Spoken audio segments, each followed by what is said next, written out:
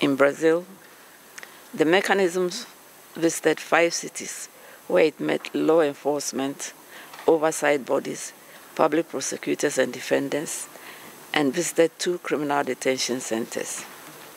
The Mechanism listened to 117 testimonies from victims and their relatives.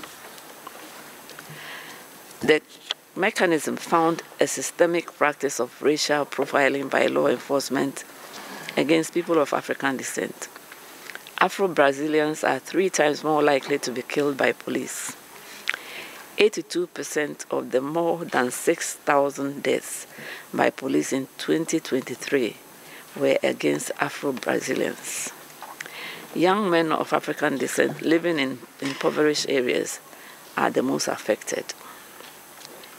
In Brazil, systemic racism combined with the current war on crime policies results in a social cleansing process which serves to exterminate sectors of society deemed undesirable, dangerous, and criminal. This is a systemic issue that calls for a systemic response, including accountability and redress for victims.